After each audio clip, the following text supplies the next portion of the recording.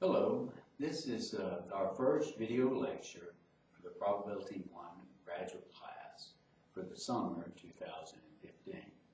And today what I want to do is just give an introduction to what it is to be a probability, which has to do with a set function on the event space for a random experiment. And then I want to do some examples as well as give a classical definition for probabilities when everything in the outcome space is equally likely to happen, which has to do with counting. So we'll have to do a little review of counting as well. All right, so let's go ahead and get started. So the first thing I want to do is give a definition.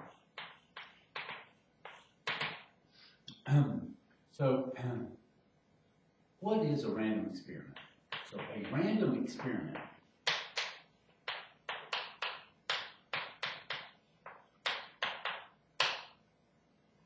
is an experiment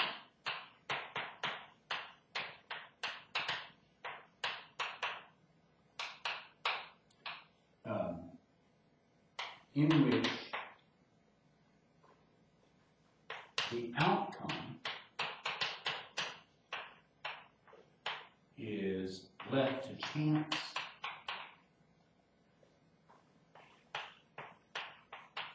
so it's not determined what the outcome will be when you do the experiment.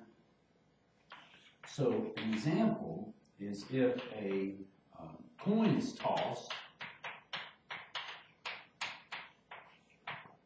That's a random experiment. You're either going to get heads or tails, but you don't know which when you just toss the coin. And another example is a six-sided die is rolled. So you don't know what you're going to get when you roll that die. There's one of the 1 through 6 maybe labelings on the sides of the die. So that's a random experiment. Next, we want to talk about sample space. So it's a definition. The sample space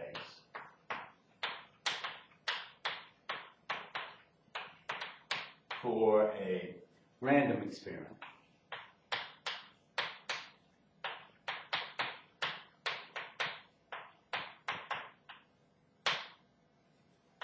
is the collection, so it's a set,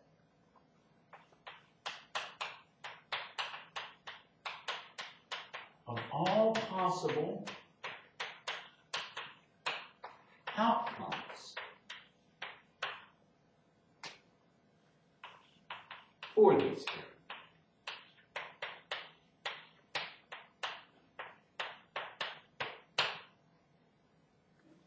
So that's what a sample space is. The sample space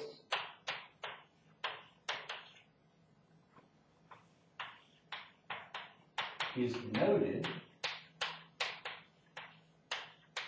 by script S, usually, for sample space. So here's two examples. You have a coin is tossed, and then the sample space associated with this would be the outcomes, which would be either you got heads or tails. And then another example, a die is rolled, and so the sample space here might be the numbers 1, 2, 3, 4, 5, and 6.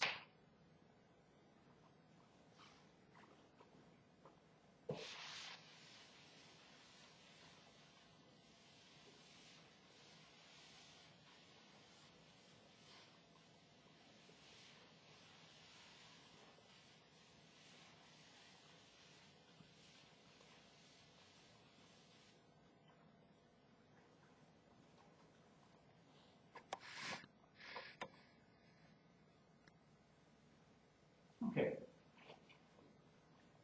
Next thing I want to talk about is an event.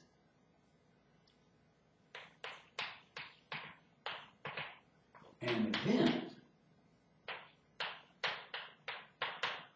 from a random experiment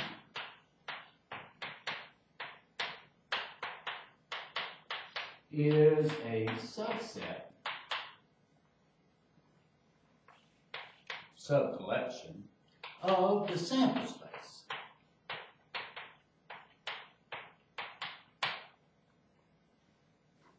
It's a simple example. Let's say a die is rolled.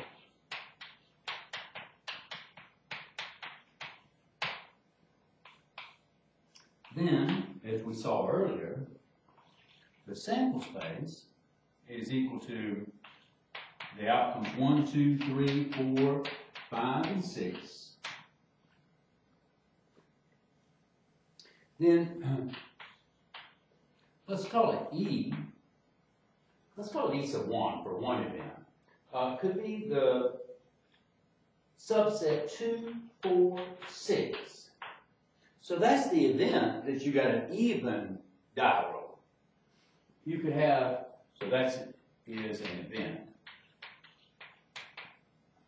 So is E sub 2, which equals to, let's say, 3, 4, 5, and 6. And you could think of this event as the event that the die roll was 3 or bigger. So those are events.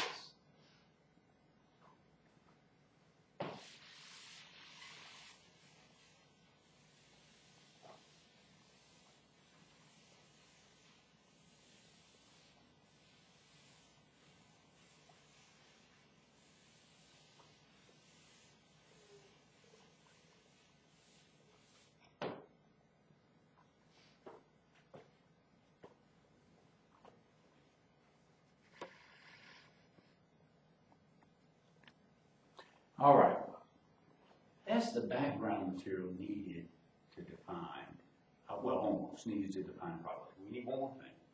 It's a definition. Two events, E1 and E sub 2, are said to be mutually exclusive.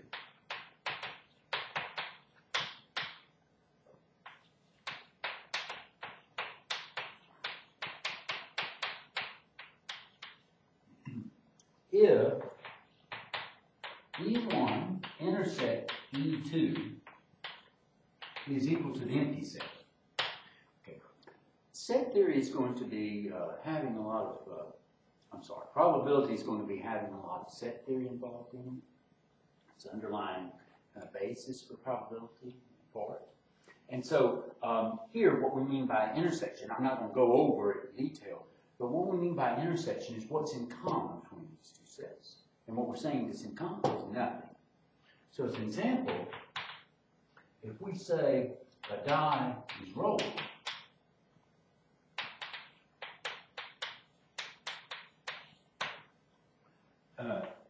then, again, we have the sample space is equal to set 1, 2, 3, 4, 5, 6. Then, if I look at E1 to be equal to 1 and 2, let's make E2 to be equal to 4 and 6, and E3 to be equal to 2, 3, 5. Then, E1 and E2 are mutually exclusive.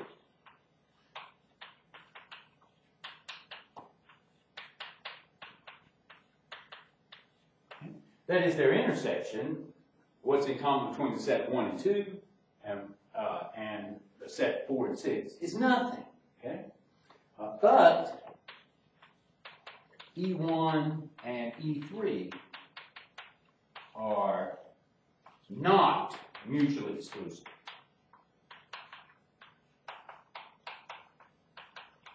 And the reason that E1 and E3 are not mutually exclusive is that they have 2 in common.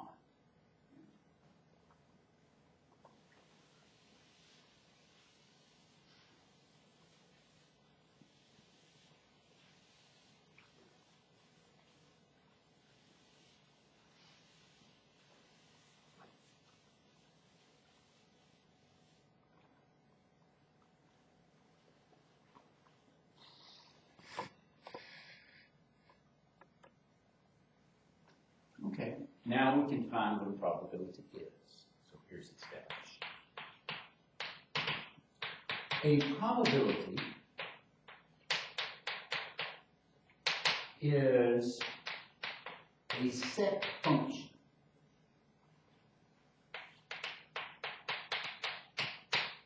we call it P, whose domain is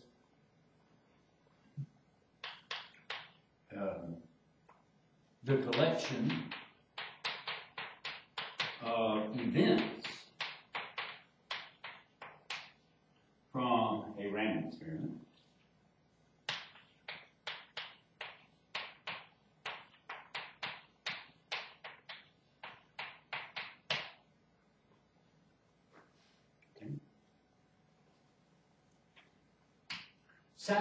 that satisfies the following.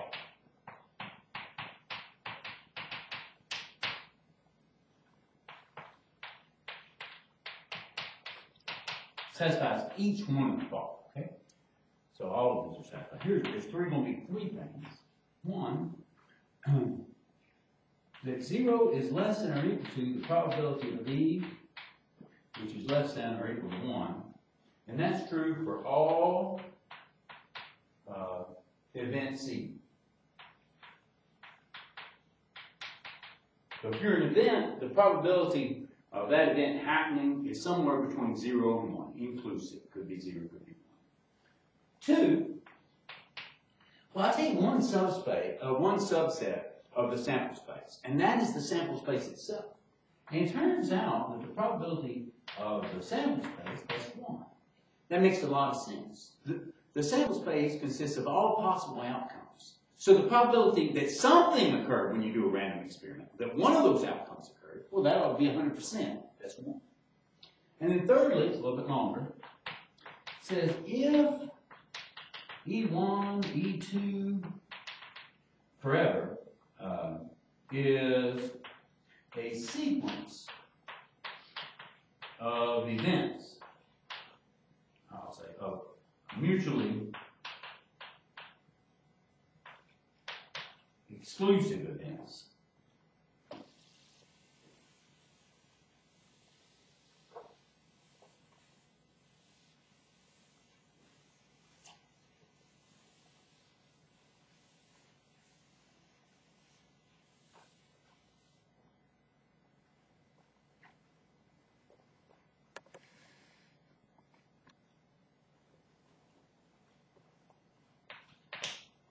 Oops.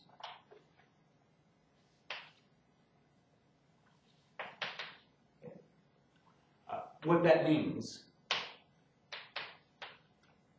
that is EI intersect EJ equals to the empty set when I is different than J. So if you take any two of the events and intersect them where they're not the same event, you get the empty space. Then the probability of the union of the EI, so I runs from 1 to infinity here, is equal to the sum, as I run from 1 to infinity, of the probabilities of the EIs. So if you were to add, that's what union means, combine them together, all the events, okay? And you take the probability of that, that's going to be equal to the sum of each individual, the probability of each individual event. That's what that is. On kind of a smaller scale, to illustrate this,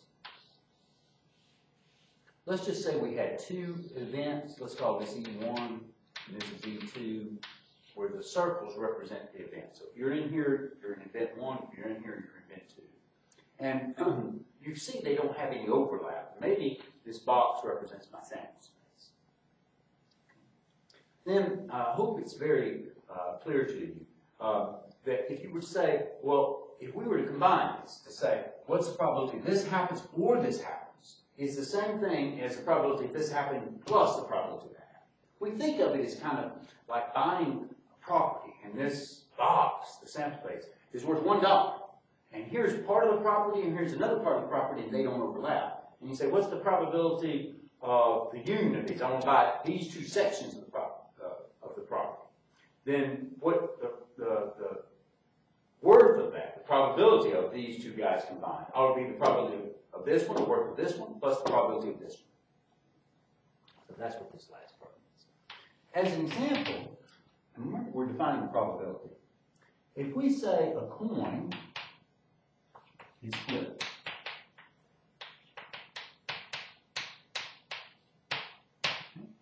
then again, don't forget we have the sample space is equal to heads or tails. Then, it turns out, with that being the sample space, there are 4 subsets of this sample space. And so I'm going to define the probability on those 4 sample space, subsets to be. The probability of the empty set, that's one of the subsets, is 0. The probability of just getting the heads, I'm going to say that's 1/3. P of a tails, I'm going to say that's 2/3. And then finally, P of the sample space, heads or tails, that's going to be equal to 1. Then P is a probability. So this defines the probability on this tossing of a coin. And you see that this really doesn't match what we think of with a coin of chances of happening. Maybe this is an unfair coin where the chance of getting a tail is twice as likely of that of getting a head, okay, in this situation.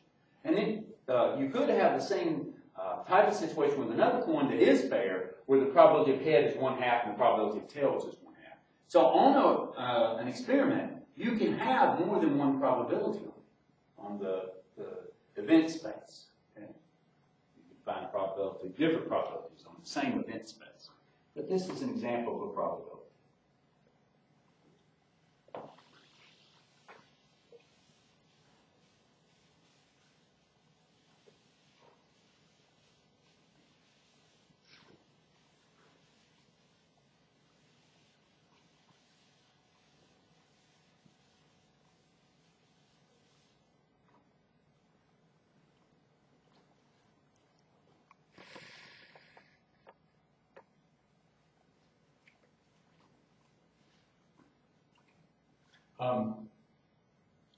I want to give you a kind of a fact or definition. It's called a classical definition of probability.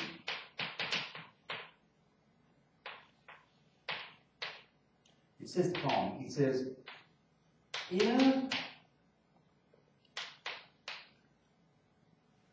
the outcomes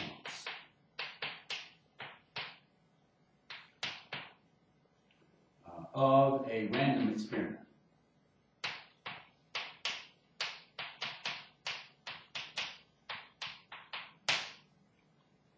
are equally likely to occur,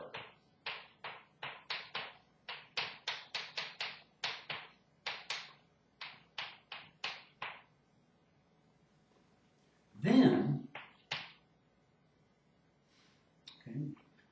the probability of an event is equal to the number of elements in the event over the number in the sample space, which I'll rewrite as the number in the event, or well, I'll say it this way, the number of ways the event can happen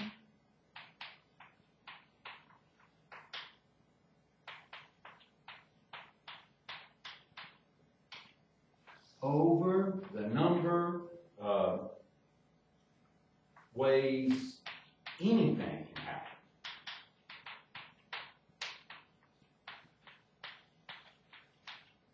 So that's what we think.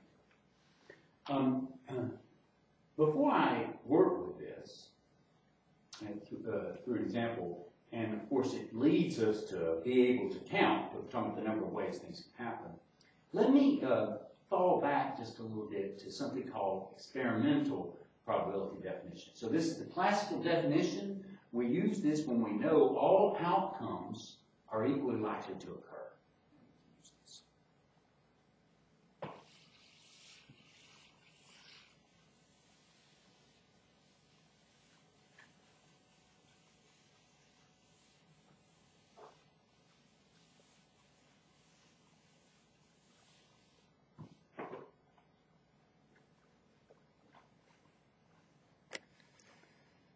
Well, that experimental definition,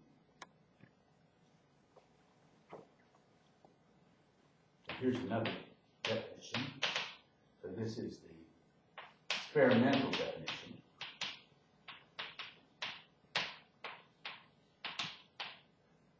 It says the probability of an event is equal to the limit as n goes to infinity of the number of times the event occurs over n. So I guess n, I'll write it this way. The number of times E occurs over n. Okay.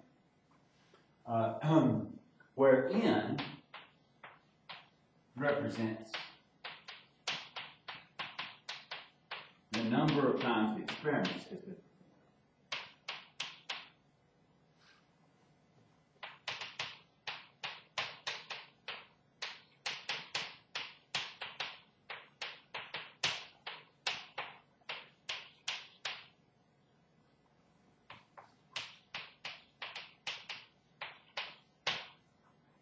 Okay, so here's what we're thinking.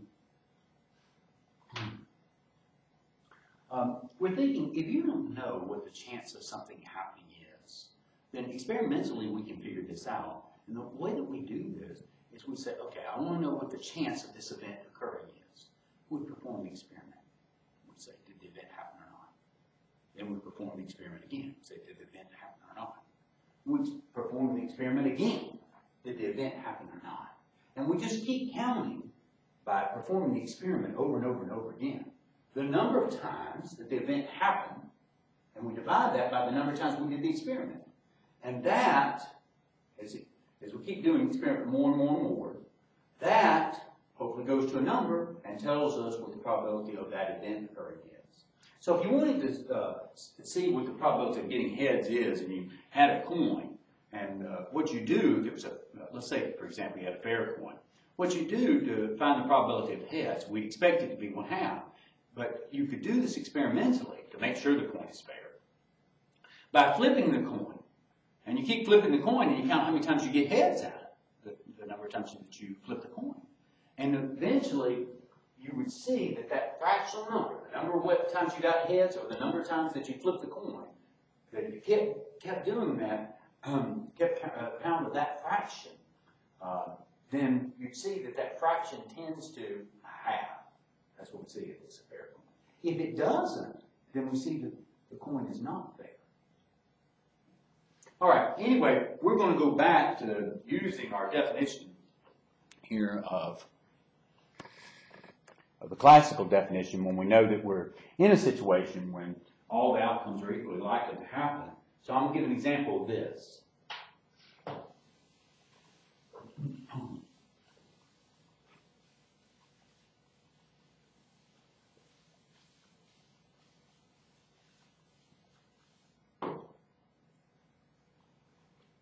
Okay, so as an example, let's suppose a coin is tossed.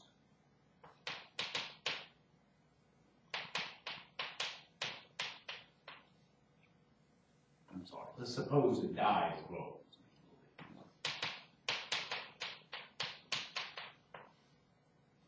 Okay. So here our sample space is 1, 2, 3, 4, 5, and 6. And someone says, find the probability of the event. I'd say 3, 4, 5, 6. Well, this answer is,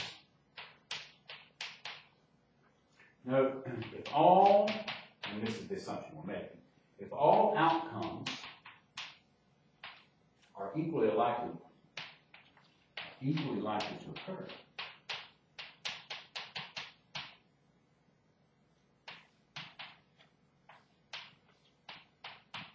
the probability of 3, 4, 5, 6 is equal to the number in the set of 3, 4, 5, and 6 over the number in the sample space, which is 1, 2, 3, 4, 5, 6. Which equals to, well, the number in this set is 4, and the number in this sample space is 6, so it's 2/3. So the chance, if everything's equally likely when you roll the die, to get a number that's 3 or bigger on the die roll is 2/3 of the time. Similarly, another example of this.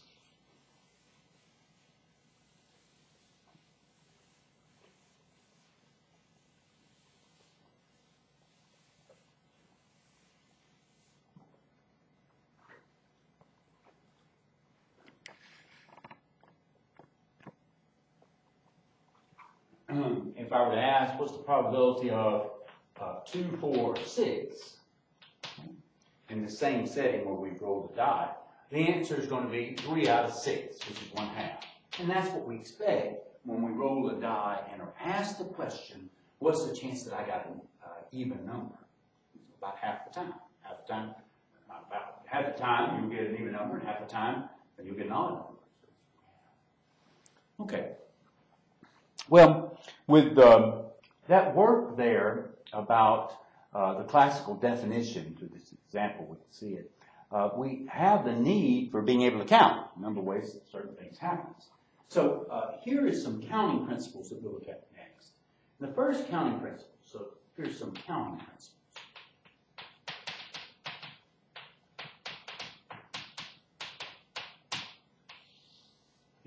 The first one is called the sequential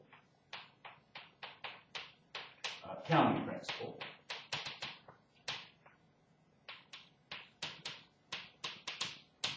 Okay.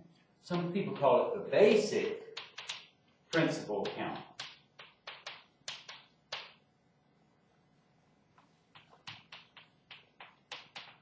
And I'm going to give this generic form. Not its most basic form, it's general form. It says, if an event,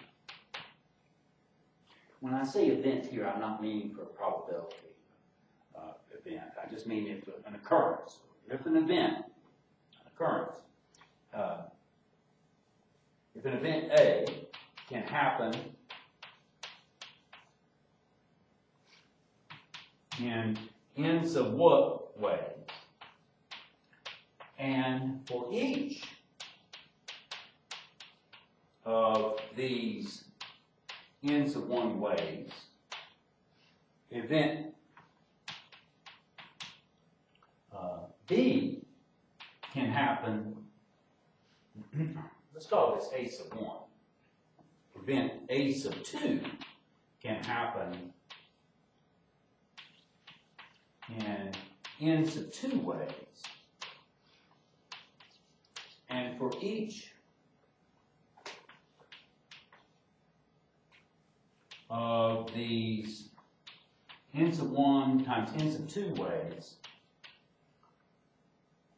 the event a sub 3 can happen in n sub 3 ways.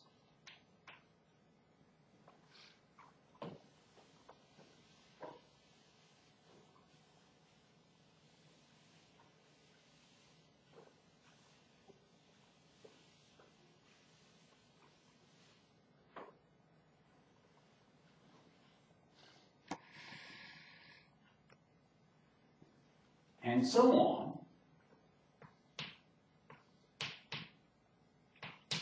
until event A sub m can happen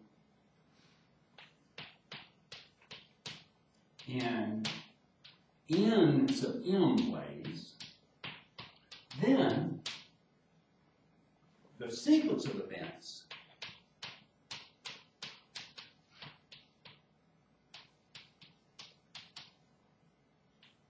A sub 1, A sub 2, follow all the way up to A sub m, can occur in n sub 1 times, n sub 2 times, n sub 3 times, all the way up to being multiplied by n sub m number of ways. We'll look at an example of that.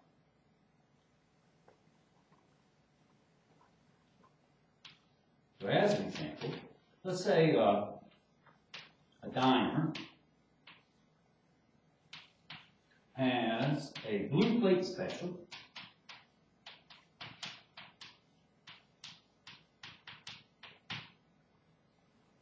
consisting of one meat, one veggie. So you get to pick the meat, you get to pick the vegetable. One drink. Gosh, I didn't look this up how to spell it. And one dessert. I think it's got 2 S's in it. I don't know. Maybe it has 1 S in it. I don't know. Okay? So one dessert. Okay. So that's what we're looking at. You get to choose one of each one of the offerings in these categories. Let me give a little bit more detail.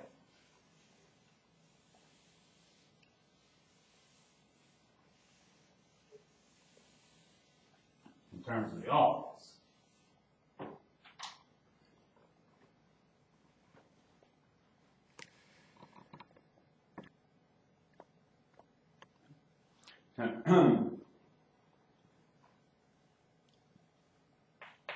The meats are, okay,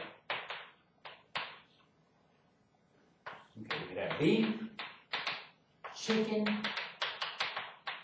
pork, lamb. So that's M. The veggies, that's V, is equal to, let's say, corn, okra, beans. And let's say the drinks, that's BR, that's equal to Mountain Dew, water, tea. Let's say that's all we got. And then the desserts,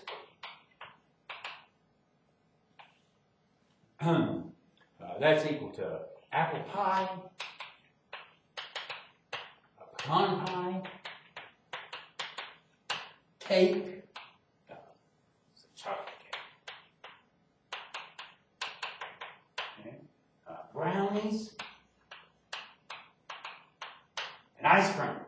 Now let's say vanilla ice cream. And so here's the question. How many blue plate specials are possible?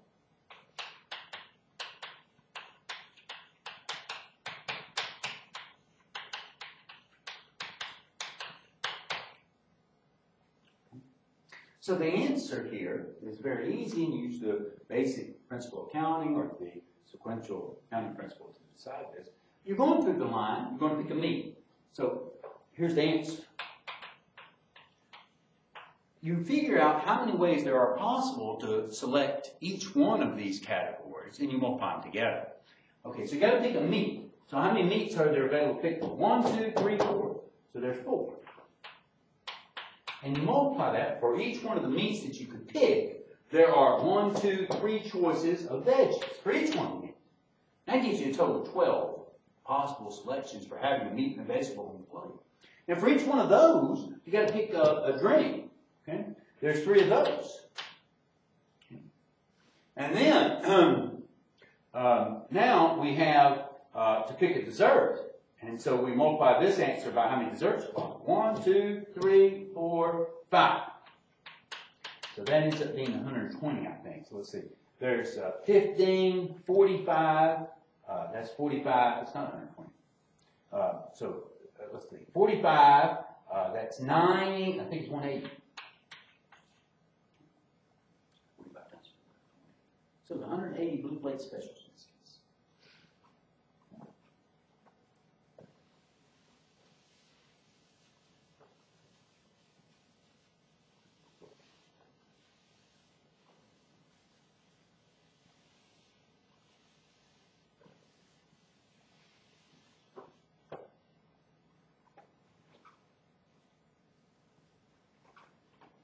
Another type of common counting technique that will be involved, in probability in general, is that of permutation. So what's a permutation?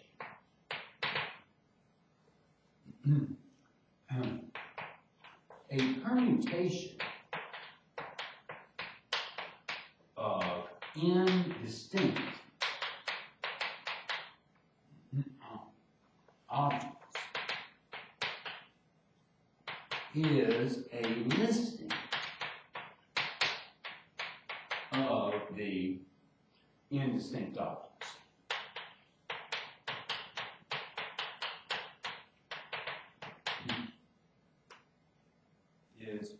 And I should say is an ordered, make that change, ordered listing.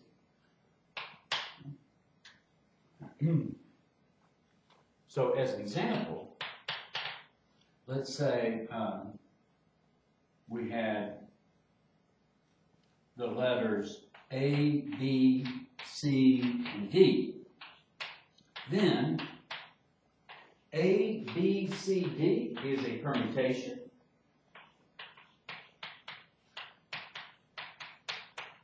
One permutation. And C, A, B, D is another permutation.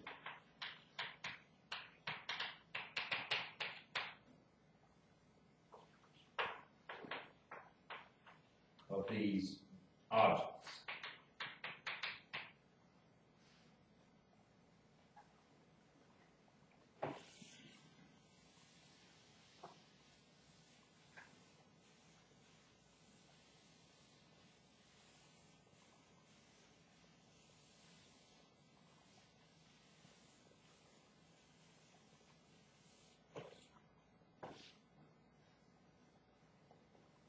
Okay, we're interested in how many permutations there are for many objects.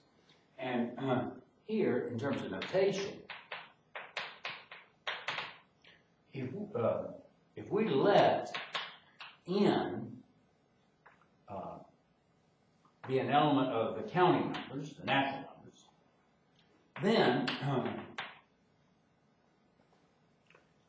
n factorial, and that's represented by n with an exclamation point, so n factorial, is given by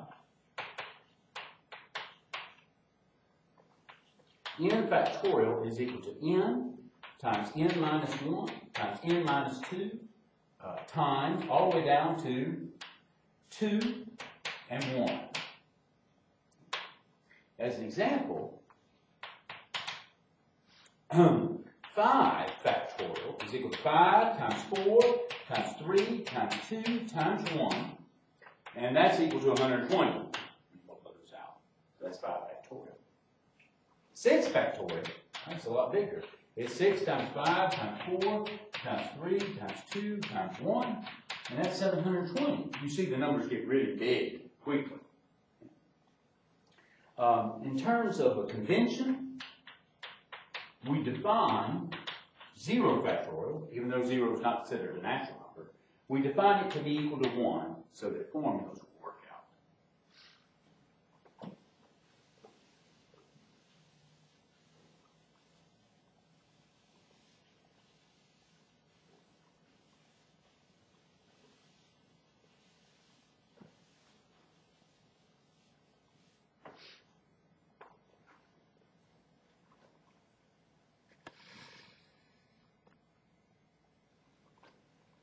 Okay, as a fact,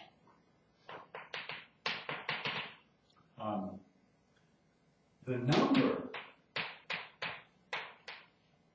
of permutations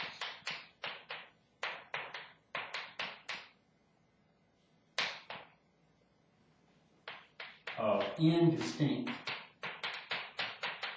objects is n factorial. Let me do an example.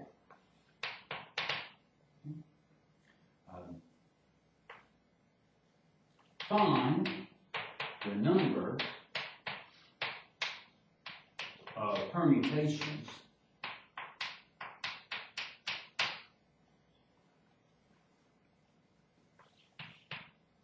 of the letters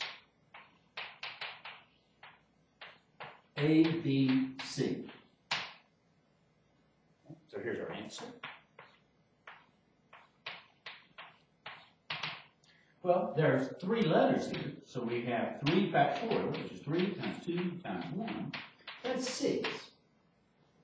Well, 6 is not that many. I'll write those down. So namely,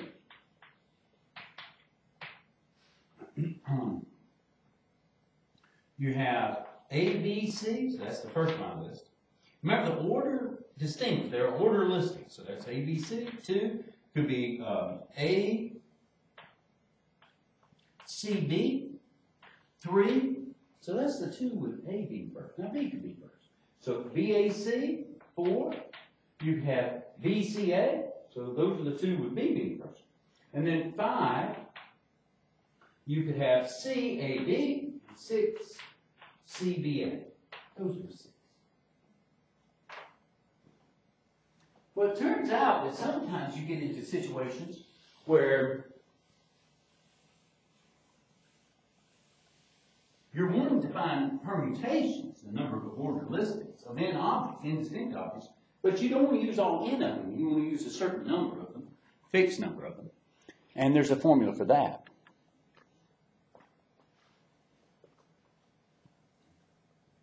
So here's a fact. The number, well, let me give a definition first.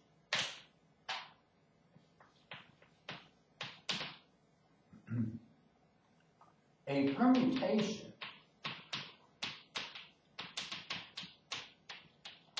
of n distinct objects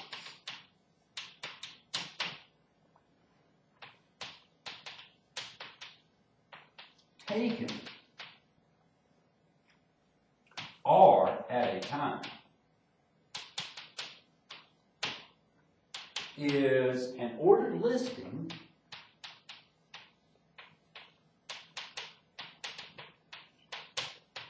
of R of the n objects. Not a specific, I should say, R number of the n distinct objects.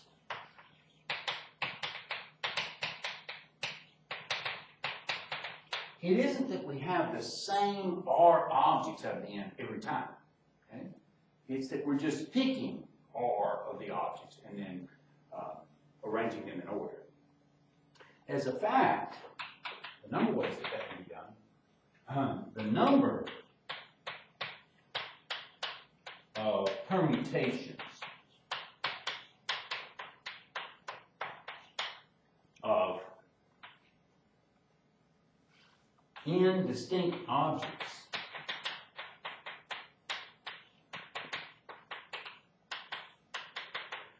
taken R at a time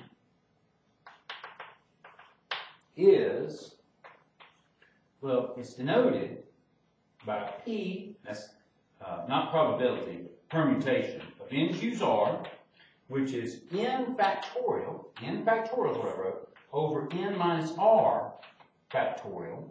And that can be thought of as n times n minus 1 times n minus 2 times, you go down to n minus R plus 1, and then there's n minus R, and you keep going, you go down to 1, and that's over n minus R minus 1, all the way down to 1. And this part right here, the n minus R all the way down to 1, and this n minus R multiplied by the numbers less than it all the way down to 1. They cancel, and so what you're left with is n times n minus 1 all the way down to n minus R plus 1. N minus R plus 1. That's what that says. Let's look at an example.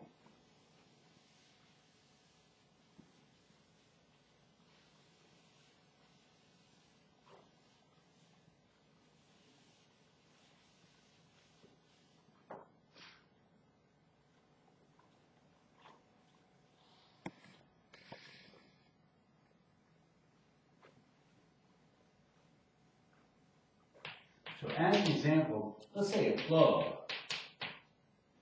has 13 members. And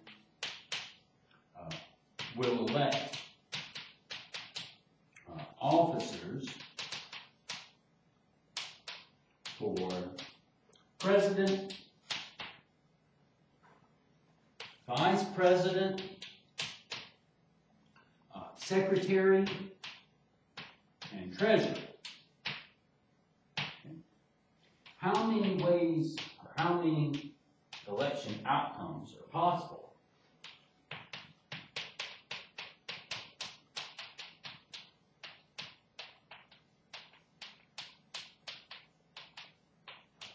If no person can hold more than one office?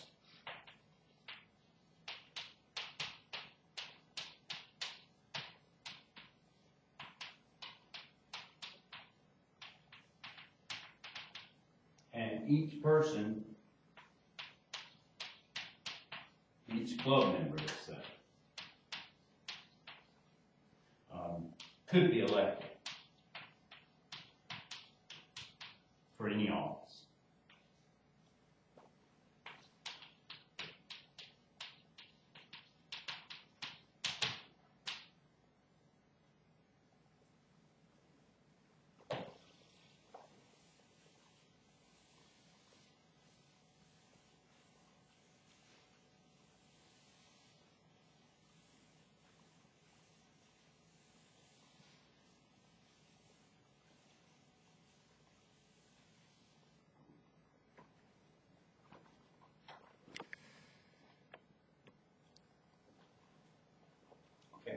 So here's the solution. This is a perfect description of where we use permutations in choose R. So we've got 13 club members, and we want to elect 4 of them. And if you say Al, Bob, Carl, and Dan were elected, and you list them in that order, what we're thinking is Al was president, maybe, and that Bob was vice president, that Carl was secretary, and Dan was treasurer. And if you list them in another order, let's say Bob, Al, Dan, and Carl, you're thinking Bob was president. You're thinking that Al was vice president. You're thinking that Dan was secretary, and Carl was a treasurer. And so even though the same 4 people got elected, it's not the same election result. So the order of those 4 people, listing of them, distinguish them from each other. And so we think of a permutation. And those are not the only 4 people who could get elected. Okay? So here, the first solution is we think of probability of 13 choose 4. Okay? We had a formula for that. That's 13 factorial over 4 factorial. That's 13, I'm sorry, it's not over 4 factorial. It's 13 minus 4 factorial. Okay. That's going to be 13 factorial over 9 factorial. This ends up being 13 times 12 times 11 times 10, whatever that is. Okay? That's the solution. That's the first solution. You can also think of it, not only trying to use this formula, but you can think of it through the sequential criterion of counting, in that you need to pick, so this is the second solution. You need to pick a president, and everybody is eligible and willing to be president, so there's 13 possible outcomes for that. Now, you need to pick a vice president next. But once you pick the president, there's only 12 people available. For each one of the presidents, each one of these ways that a president can be chosen, there's only 12 available to be vice president. And then you need to pick a secretary. And now there's only 11 people in the club to be eligible for secretary, because you've already taken 2 to be president, vice president. And then for treasurer, there's only 10 available. And by the sequential criterion for counting, we multiply these numbers, so we get 13, 12, 11, 10. Okay? So you get the same answer. It's just different ways of looking at it. Formula for the sequential counting principle, or the formula for the permutations. Well, when we talked about permutations, we were talking about order being distinguishing. But there's another type of counting technique that we want to talk about next. I'm going to run a little over in this first lecture. More than 50 minutes is what I mean by over. The first, this definition is a combination. So a combination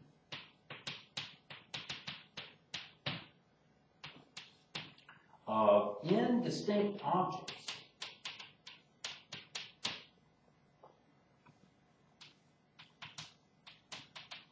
taken are at a time is a collection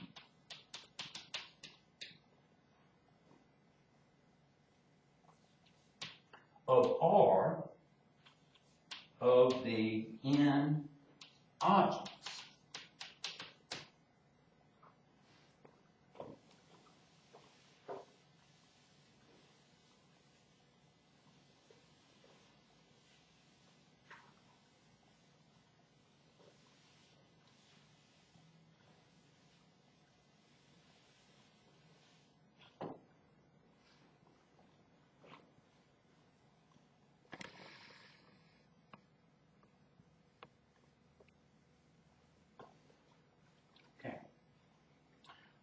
The number, this is a fact,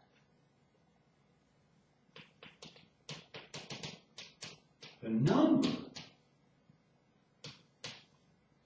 of combinations, oh wait a minute, I'm sorry, let me do an example. So as a quick example, if I've got the set A, B, C, and D, then a combination of 2 of these objects is the set AD, and so is the set BD. So there are 2 different combinations of 2 of these objects. As a fact, the number of combinations of indistinct objects taken R at a time is C for combinations of N choose R, which we represent as N choose R, one over the other in, not fraction, but one over the other in parentheses, And it's defined to be n factorial over n minus r factorial times r factorial in the bottom. A little different than the number of permutations taken all the time. You got this division by r factorial here. And let's look at two quick examples, and then we'll call it quits.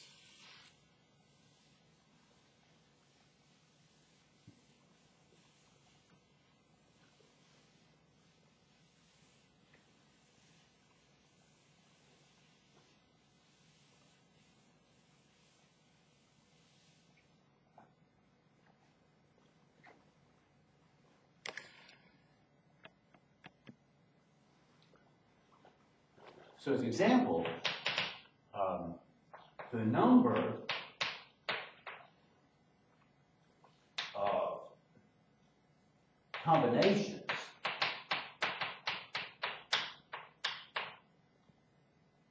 of A, B, C, and D taken two at a time is, well, it's C of 4 choose 2, which is equal to 4 factorial over 4 minus 2 factorial times 2 factorial, which is equal to 4 times 3 times 2 times 1 all over 2 factorial, which is 2 times 1, and then times 2 times 1. That ends up being, well, this 2 times 1 cancels this 2 times 1, and we end up with 12 over 2, 2 times 1 is 2, and that's 6. 6 is not that many, I'll be able to list those. So let's see, we could have A, B, so namely, we got A and B, we got A and C, we got A and D, so there's 3. Those are all the ones that have A in them. Now, we're going to get the ones that have B in them that don't include A, B, because we've already counted that. And writing BA is the same thing as AB, because the order in which we list them is not important. So here I could have BC, and D. That's all the ones that have B in them that have been listed. And now the only one left is CD. CD is the same thing as DC. That's not distinguishing order. It's not talking about combination. Just have a collection. Okay, so those are the 6. Well, let's look at an example. Another example.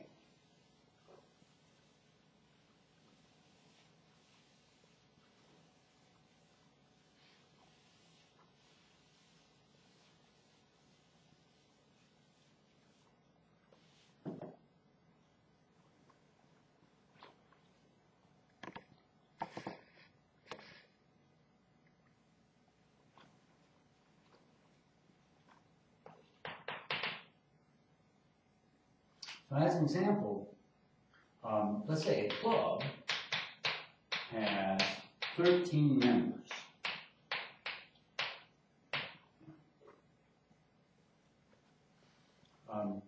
And a committee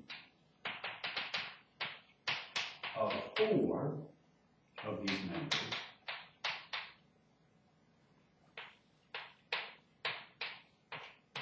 are to be formed, or is to be formed. Okay. How many ways is this possible?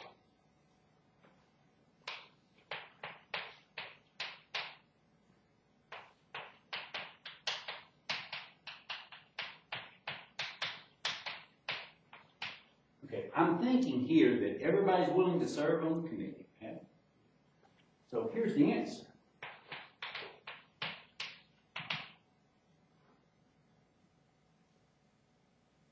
How many ways are there to form this committee is what I'm asking. The answer is it's C of 13 choose 4. So that's equal to 13 factorial over 9 factorial, 4 factorial. That's 13 times 12 times 11 times 10 times, that's it. All divided by 4 times 3 times 2 times 1. So the 4 times 3 cancels with the 12, the 2 times 1 cancels with 10 to the 5. So my answer here is 13 times 11 times 5. Whatever that is, that's the answer. One thing I want you to notice about the difference between permutations and combinations, I'll write it over here, is that with combinations, with permutations, order is distinguishing And with combinations, it's not. And so the number of permutations is more than the number of combinations. Let me write that down.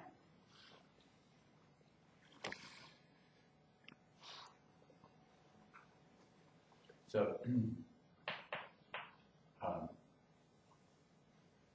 here's what I had just said. We use permutations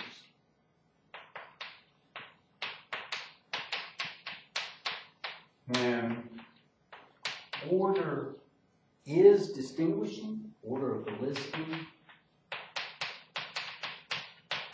is distinguishing. Makes a difference.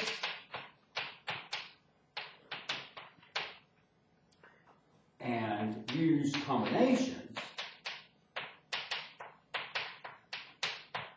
when order is not distinguishing.